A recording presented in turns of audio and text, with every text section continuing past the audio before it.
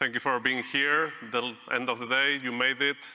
We're just going to be here for the next hour. Don't worry about it, okay?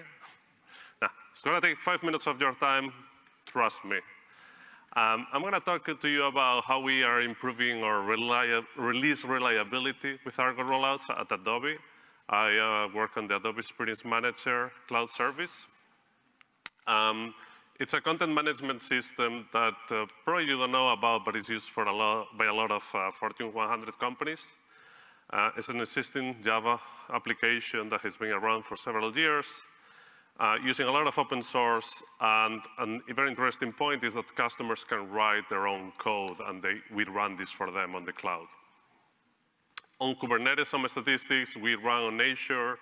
We have more than 35 clusters, and probably now closer to 40, across multiple regions, because people want to run this close to their customers, to people accessing it.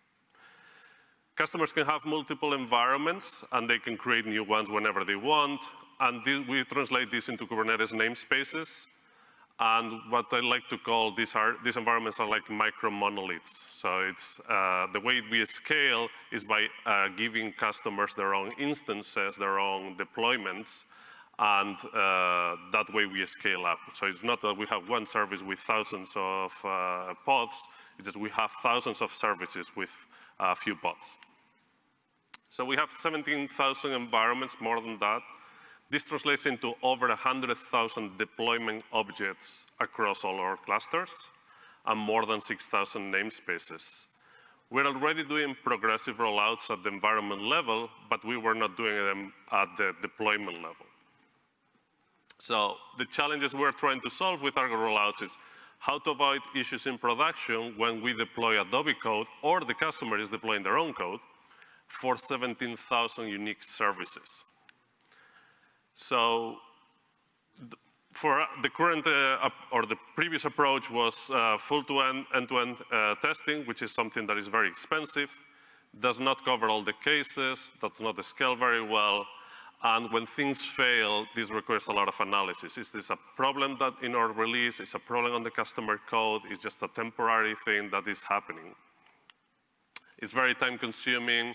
This can make the releases get delayed, and it can impact 100% of the customer traffic if something goes wrong. So the solution, spoiler, probably is Argo Rollouts. We are working on the canary deployments with automatic rollback. This is based on real-world traffic, that's the advantage, and real-world error metrics, using metrics that we already have from Prometheus. What are the advantages of this? Automatic rollback when we have higher rates.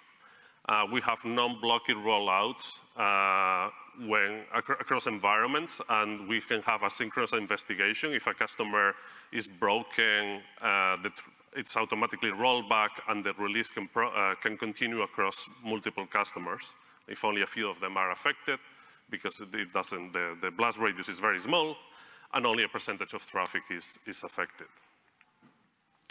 This, in summary, this means more frequent releases for us that are validated with real traffic and give us a lot more velocity, which is always a good thing. Some things that are not so great about rollouts, Argo Rollouts, is that the migration from deployments to rollouts requires orchestration to avoid downtime, even when you're using workload ref. Because you have to, after you scale up your rollout, or Argo Rollouts scale up your rollout, you have to now downscale your deployment. So this is a problem, as you can imagine, when you have thousands of services. And some things we had to work on, we have to have really good metrics. You gotta make sure that these metrics are covering both canary and stable labels on the pods, making sure that you can differentiate between both. What happens when you have environments with very low traffic? When you don't have any traffic, it's really hard to see if something is breaking because of the rollout you just made, or is some other issue. Or the percentages, 100% errors, if you have 10 requests, maybe it's not important. And another big issue is that the rollout requires changing the runbooks, the tooling, and the training using rollout objects instead of deployment. So I mean, it takes some time to get people there. So to sum up, progressive delivery is a great idea. Argo Rollouts is a great implementation that we chose to do this. But you just need to be aware of a few things that you need to iron out and be prepared for. So thank you, and enjoy the rest of the conference.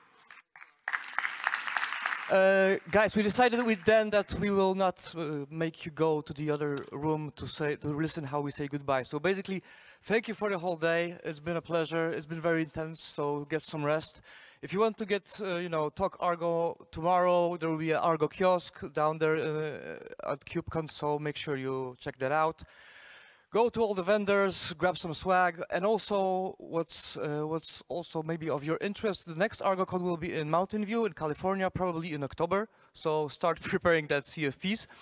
And thank you. Give yourself a big, applause because you've made it through the day.